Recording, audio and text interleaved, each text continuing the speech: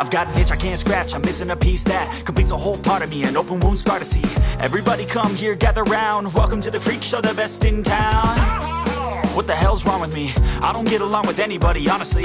I've been living in my own head constantly, thoughts jumbled round, think I need a new lobotomy. Wait, all these thoughts are too negative, I don't wanna get lost in the sedative. Gotta show them what I got, I'm competitive. You know I'm about to go off, I won't let them win, I'll take a stab. I wanna chase a bag, I want a way I can change all the things I lack. I gotta face the facts, I got a taste in that, got me obsessed with the... First look, 2024 Aston Martin DB12. Aston Martin tastes the wheat. With a £234 million, CAD $393 million, cash injection from Geely and the best start to a Formula One season since the Aston Martin team's existence, Gaydon is now looking to create a new touring segment. When grand isn't enough, says Aston, the obvious thing to do is go super.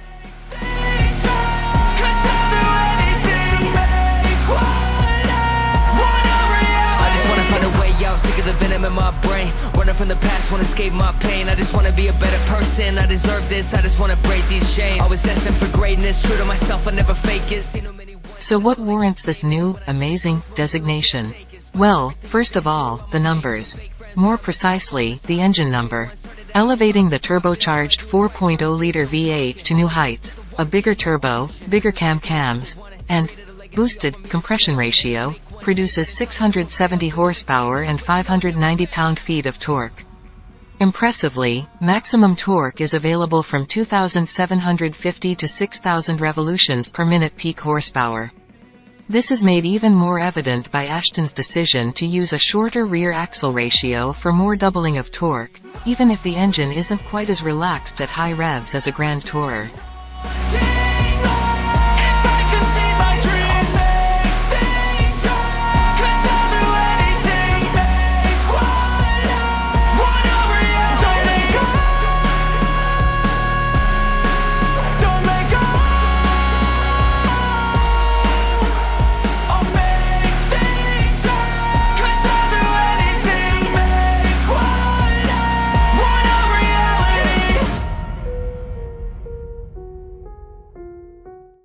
Performances, as the British like it, adequate, 96 kilometers is covered in 3.5 seconds, which is totally believable, and the AMG turbocharged V8 won't stop pulling until the last dB passes 320 kilometers per hour. To ensure all the superlatives don't just apply to the straights, Aston's 8-speed automatic was fitted, for the first time in a DB, to the electronically controlled rear differential. Its main advantage, says Aston, is the ability to go from fully open to 100% closed in milliseconds, all the better for drivers who want to manage all that torque as it threatens their rear Michelin.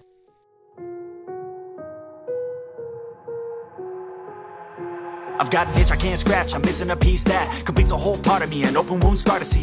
Everybody come here, gather round, welcome to the freak show, the best in town.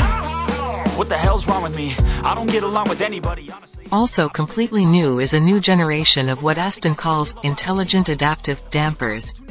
With a 500% increase in force distribution bandwidth, that's just pseudo-speak for Aston's claim of 5 times greater damping range than the previous generation. The new DB should provide a smoother ride when in GT mode and less roll when super. Of course, the latter will also be supported by stiffer anti-roll bars, which are also part of the super package.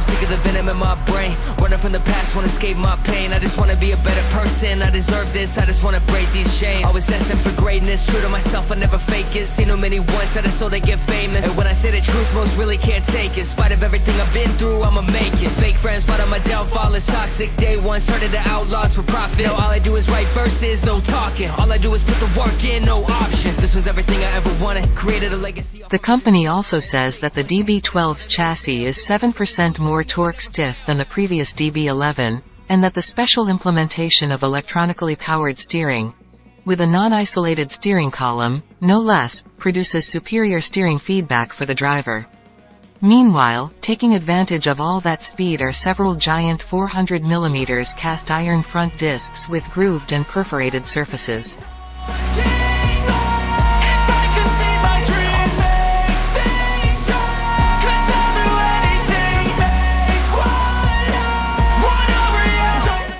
But, if you want the DB12 to be truly super, you should opt for a set of carbon ceramic brakes 410mm front, which not only withstands high temperatures but also reduces weight, all unsprung, by up to 27 kilograms. On the big side, Aston says the two custom flavors of the Michelin Pilot Sport 5S, front 275/35 R21 and front 315/30 R21, feature noise-dampening polyurethane foam inserts inside the carcass that reduce tire buzz by 20%. Think I need a new lobotomy. Wait, all these thoughts are too negative. I don't wanna get lost in the sedative. Gotta show them what I got, I'm competitive. You know I'm about to go off, I won't let them win. I'll take a stab, I wanna chase a bag. I wanna weigh, I can change all the things I lack. I gotta face the facts, I got a taste in that. Got me obsessed with the rest, I got an itch to scratch. The DB's revamped interior is perhaps most appreciated. We have to say that the DB11's cabin is a bit traditional. Like all Aston cabins, this one still flaunts aromatic scents and hand-stitched bridge leather and Alcantara trim. What's new is the next-generation infotainment system, entirely designed and developed by Aston Martin, nothing less.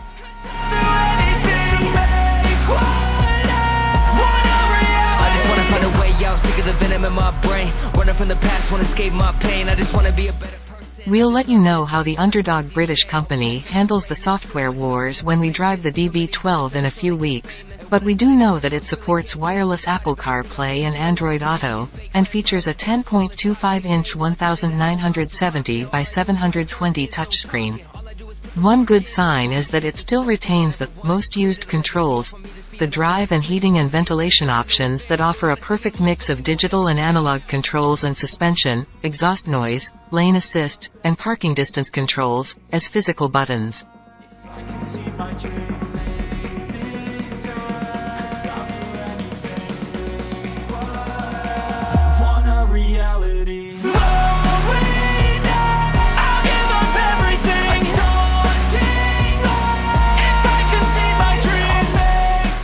One small disappointment, considering how Aston pushed the DB12 as a super, rather than just a grand. The default audio system is a 390-watt system with just 11 speakers. If you want the full Bowers & Wilkins experience with a 15-speaker 1170-watt, dual-amplified subwoofer, you'll need to get more douchebags. Considering that a standard DB12 Super likely won't offer much in the way of $300,000, we think it deserves truly superior sound from the start. Aston methinks looks at Porsche's pricing structure with envy.